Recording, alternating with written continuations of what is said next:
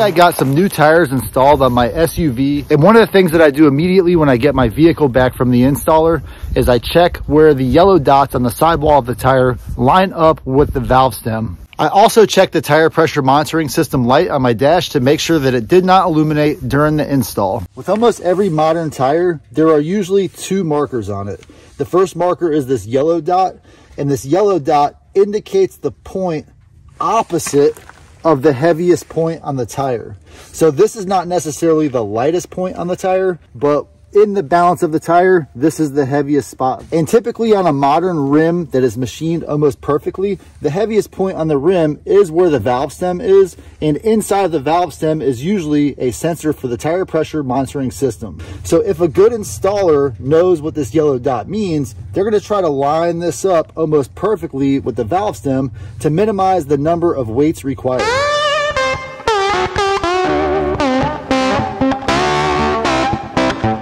This red dot indicates the highest point on the tire. So the tire itself is not perfectly round, and if I tried to measure it, I would see that it's a little bit taller here than perhaps it is right there. And so if a rim is not machined perfectly and it has a mark on it somewhere where its lowest point is, then you would try to match that up with the lowest point on the tire to make it more round so that it doesn't wobble as you bounce.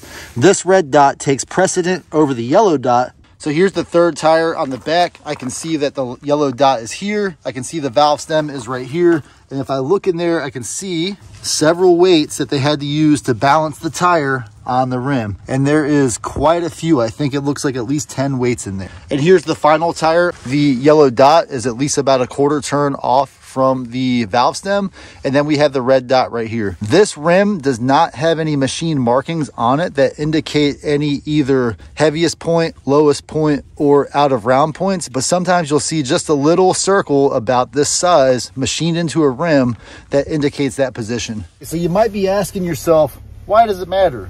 The installer did the right job.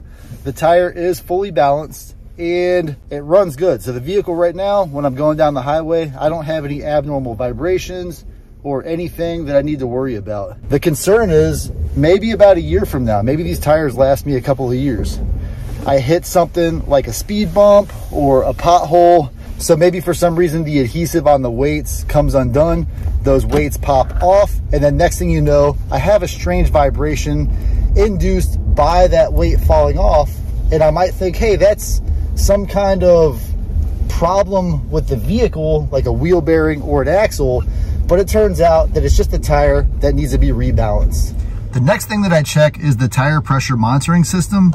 This vehicle does have a readout for each individual tire, so I can see that each tire has approximately the correct amount of air pressure in it. If there was a little light illuminated down here, it looks kind of like an inverted balloon with an exclamation point in it, then I would think possibly that the installer broke one of the TPMS sensors while installing. Then I would want to go back in and make sure that's corrected before I leave. The original tires lasted about 45,000 miles, which I'm happy with. I could have pushed them a little farther, but with the snow and ice, I didn't want to risk having an issue with control of the vehicle. If you're a professional installer, let me know in the comments. Do you think that it is worth the extra few moments to line that yellow dot up? Or does it save more money by just throwing the tire on, putting the weights on, and getting the customer's vehicle out of the bay?